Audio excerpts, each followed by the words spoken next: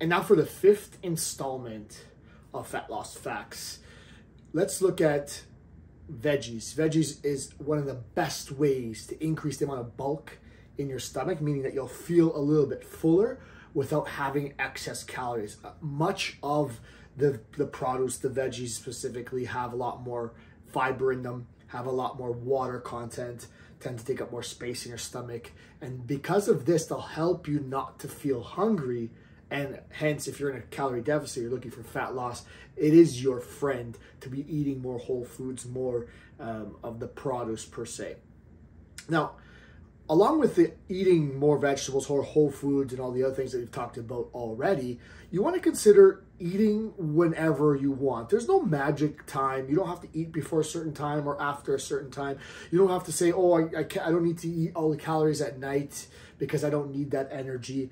The truth is, it's always at the end of the day the total amount of calories. So if you were to say you need 2,000 calories in a day, let's use a round number. If you were to eat 2,000 calories at 6 p.m., at 12 p.m., at 8 a.m., and that's all you had all day, it doesn't matter. It doesn't affect you in the least bit.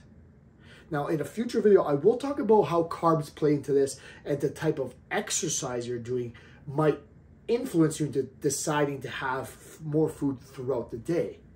But I want to say, again, very clearly, it doesn't matter when you eat in a day. You can eat at any time, any amount of your total amount, any percentage of your total amount. So if you want to have only 2 meals or 1 meal or 3 meals or 7 meals, as long as each one of those caloric values add up to what you're supposed to be having in that day, depending on your goal. Of course, if it's calorie deficit for fat loss, then you don't want to supersede that total amount. But if you can have it at any point of the day, that's the beauty about this.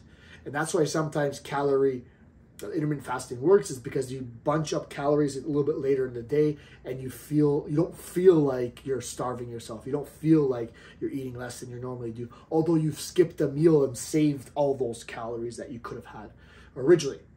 And finally, alcohol. I think this is a really big thing. Alcohol, if your body's ingesting alcohol, it's trying to metabolize that first.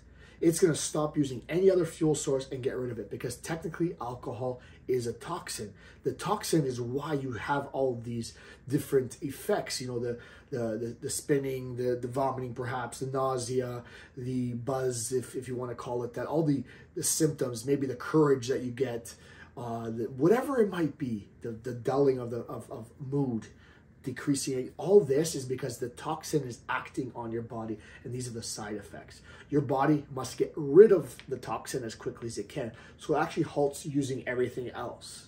Now, that could be good, that could be bad.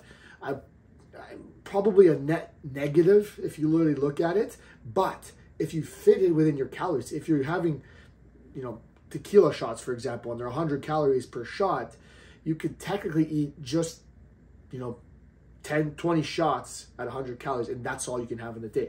Now, would I recommend that for your health? Absolutely not. That's not the best case. But technically speaking, if you were to do that, you would technically lose weight.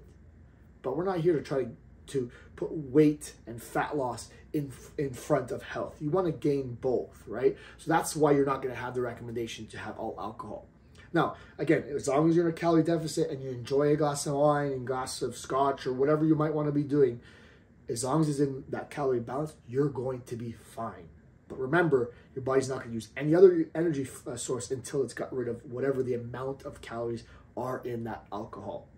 So be safe out there. Remember, those are 3 more tips to feel less hungry when you're in the fat loss phase.